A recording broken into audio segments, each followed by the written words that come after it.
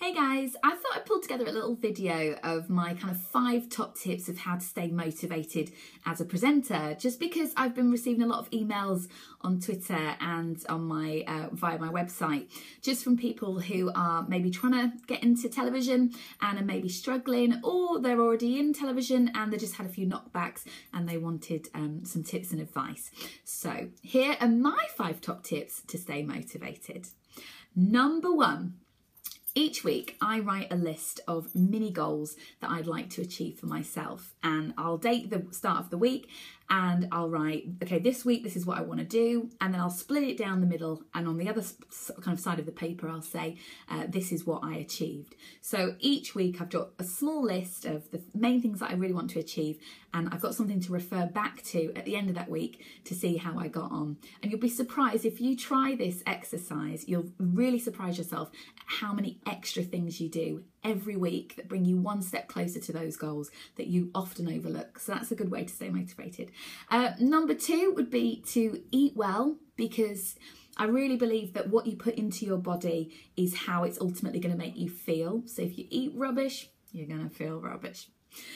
Number 3, practice yoga. Absolutely. Namaste. I'm so into my yoga. Not only does it make you feel good, you really kind of just go to a place where you forget everything else around you and you just focus on that present moment, which is so important, because I think nowadays we're always going a million miles an hour. We're always focused on the next thing and the next thing. It's really important just to take stock and just be in the moment. So if you're not into yoga, give it a go, because believe me, it will change your life. Okay, number 4. We're on 4 already, yeah. Take action when you feel the urge or the need to. Definitely with presenting, I might be kind of working on a job, and there'll be something that will come up, and I'll just immediately think, you know what, that's an opportunity. And there's been times before where I've hesitated and not said anything, and afterwards really kicked myself. I'll give you an example of when I did grasp the opportunity. It was when I met the head of the One Show at the BBC this summer at an event that I was working on, and just through conversation he was telling me that he basically struggles to find diverse stories for the One Show, which I thought was bizarre, because, you know, big show like that, you think they'd be inundated with ideas.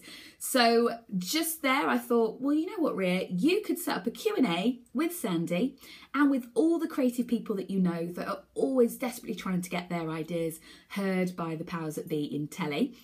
You could host it so he can see what you're like as a presenter and a host. And that way you're helping bring people together and finding solutions. So that, I think, was a good example of how I reacted really quickly to an opportunity and took action.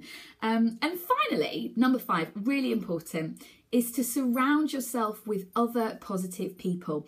Maybe people that are on a similar path to you, so they empathise and understand your struggles and the challenges, and just people that are going to make you feel good and that believe in you and your journey. Really, really important.